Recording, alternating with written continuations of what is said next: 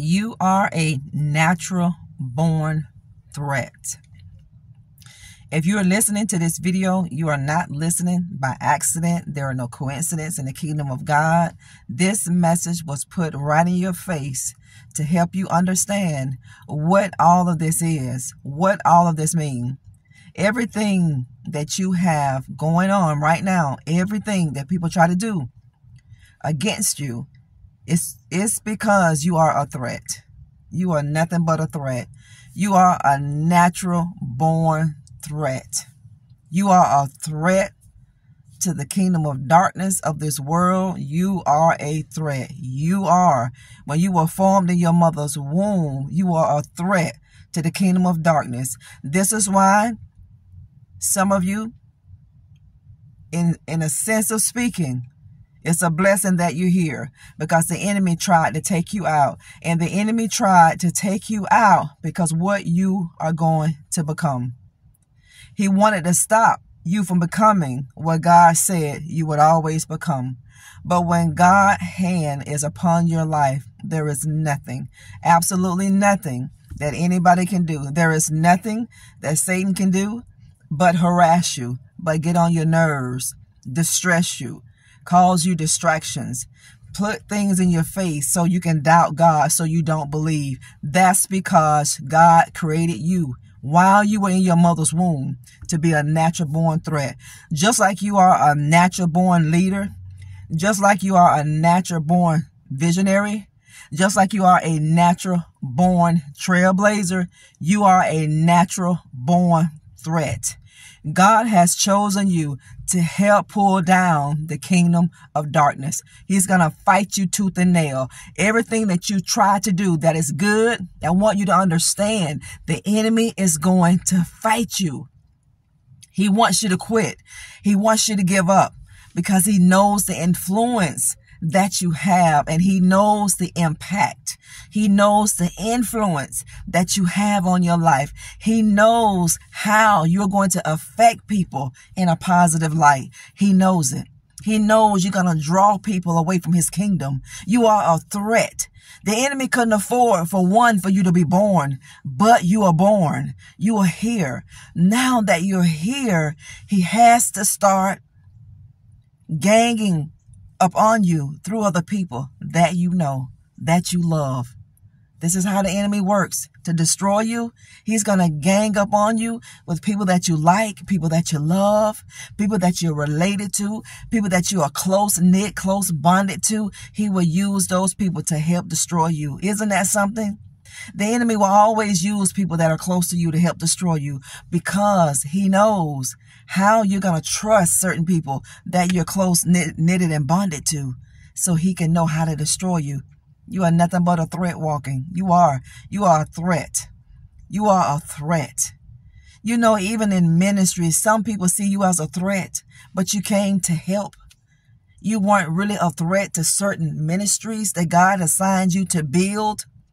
But in the other side of that coin, you are a threat, because you're going to call out things that don't please God. And when people see your boldness, when people see your courage to call out lies and to call out deception, to call it what it is, when people see that and when they know that about you, they hate that part of you. People hate the truth that you speak. People hate the integrity that you have. They hate the boundaries that you have set in place.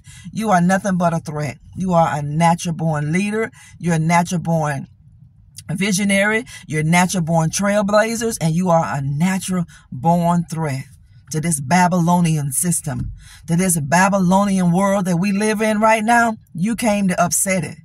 You came to bring order. Where there is disorder, God called you to bring order. You're going to call order. I'm telling you, you are going to cause order where there is disorder. You are. God called you to do it, and you're going to do it. He's equipped you to do it. You have everything you need to fall through and do what you're assigned to do. You were a threat. You were a threat when you were growing up, when you were a little child. You were a threat. The enemy knew you were a threat. Look at Jesus. The enemy knew he was a threat. When the word got out that a King of Kings was born, Look at what the king did. Look at what Herod wanted to kill all the young boys. All of them. He came to kill the Lord, our Savior. And that's how people are. You're too impactful for some people. You're too influential for some people. You're too anointed for some people. You're a threat. You're a threat to their darkness. When you're light, you're a threat to people who are not of light. You are a threat to people who are not of God. You are a threat because you expose their deceit. You expose the lie. You expose the manipulation. You expose that fake face. You expose that mask that people wear. You expose it. You are. You are a discerner of gifts. You are a discerner of the Holy Spirit. That's who you are. You are a threat. This is why people will like you today and don't like you tomorrow, because you're a threat, family. You can see right through people because God gave you a discerning spirit. You can see, you know the treachery, you know the lies. When people open up their mouth talking, you know they're not telling the truth. You know people have a hidden agenda. You know these things, but you're so spiritually mature in your gifting and your calling. You don't move and don't speak unless God tell you to speak, and always stay that way. You are nothing but a threat. You are a threat. This is your confirmation. If you have been trying to figure out what in the world is going on with you, what in the world is going on with people, why do people start liking me and then they hate me all of a sudden? Because you are a threat. And fake recognize real. Just like real people recognize real people, fake people, dark people, they recognize real people of light. They recognize people who have the gift of the Holy Spirit, and they can't be in the same vicinity as you. They can't. You are a threat. You are a threat to people who are in darkness. They can't be dark in your company because light will cancel out darkness. And some people don't want to be around you no more, family, because you encourage change, and they don't want change. This is why people don't want to hear you speak truth. Because whenever you hear truth, you are accountable. You and I are accountable to the truth that we hear.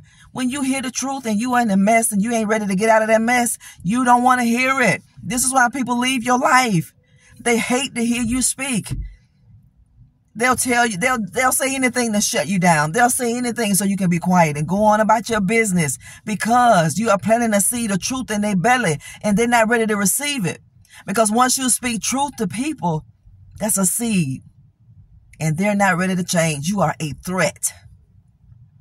You are a threat to the kingdom of darkness. You're going to be hated. If the world love you and I, family, we don't belong to God. The world love his own. That's why they don't like you. You're not of this world. You're in it, but you're not of this world. You're in the world, but you're not of it. You didn't come from here. We're like foreigners. We're like strangers. We're passing through. That's it. You're a threat. You are a threat. You are blessed, but you are a threat.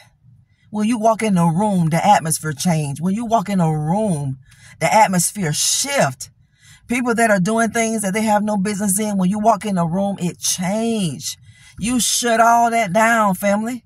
And they try their best to conceal it, but they can't. You can't conceal fake around people who truly have the Holy Spirit, who have a discerning spirit. You cannot hide fakeness. You can't.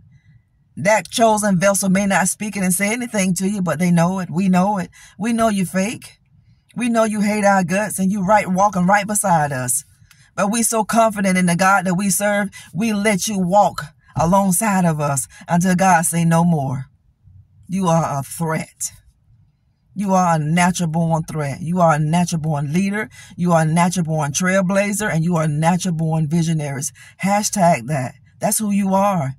And you're supposed to be a threat to the kingdom of darkness. You were created in the likeness and the image of God to pull down this Babylonian system in this world. God called you to do it. He called you to destroy the works of the enemy. You are a threat. Be okay with it, family. Be okay with it. That's who you are. Thank y'all for tuning in today to the broadcast. If you are enough, jump over to my Instagram if you haven't done that already, at Nikki G. McCray. To those of you who are jumping over to my Instagram, I'm so happy.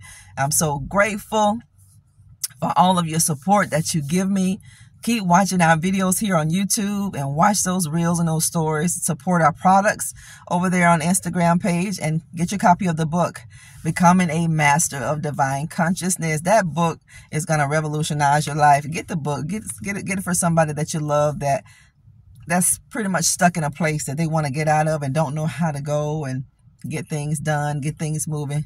Go get a copy of that book. To those of you who are purchasing those benevolence candles, there's a link that I have on my YouTube page.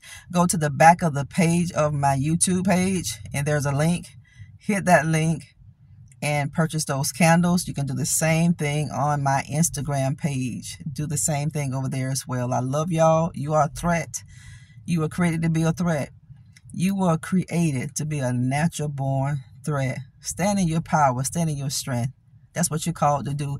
You're called to make change happen. You are called to transform lives. You're called to help people evolve.